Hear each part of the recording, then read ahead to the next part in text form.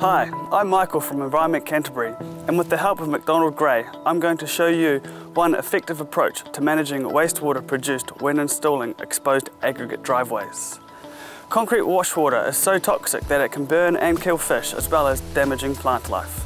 City stormwater drains located on the roadsides take water and everything else that enters them straight into our rivers untreated.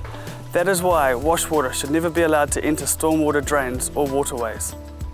Today's approach is used on exposed aggregate driveways by McDonald Gray, and as you'll see, it is cost effective and easy to do. On any job, the first thing you'll need to consider is health and safety. As you'll see, the contractors working are all wearing personal protective equipment, and everyone on site, including the homeowner, are aware of the hazards.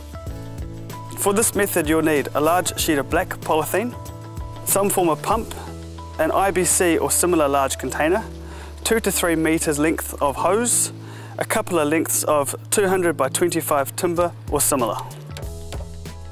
We begin with the site already excavated and boxing in. The first step is to position the polythene sheet, which will form the base of our containment area. The polythene is positioned at the roadside end of the driveway with one edge well inside the area to be concreted. The concrete is poured and needs to completely cover the edge of our polythene sheet.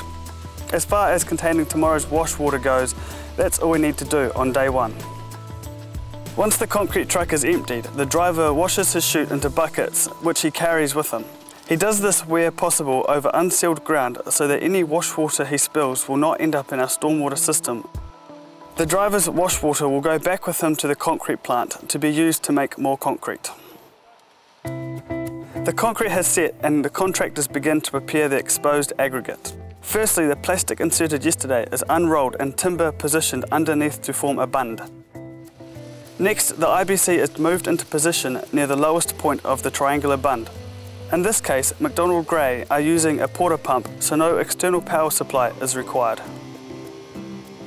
The contractors now begin exposing the aggregate driveway by washing off the top couple of millimeters, and as much of the water as possible is directed into the bund. As wash water enters the bunded area, the pump is switched on and the wash water is pumped into the IBC, leaving the sediment behind. Once the last of the wash water has been removed, any remaining sediment is shoveled into a separate container. Alternatively, a vacuum tanker can remove the wash water directly from the bund as it is produced. The advantage of using your own pump is that you can have the wash water collected in an IBC anytime rather than having a vacuum tanker sitting on site during the whole wash-off period. However you decide to collect your wash water, make sure you use a WASTEMINZ code-compliant liquid waste operator. This means the waste will be tracked and disposed of lawfully. A list of WASTEMINZ members is available on the Builder's Pocket Guide website. Make sure you keep your receipt as proof of correct disposal.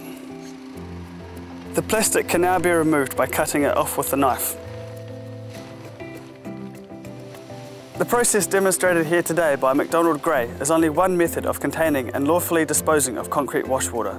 It is simple, cost-effective, and most of the equipment is reusable, so you should only have to buy it once.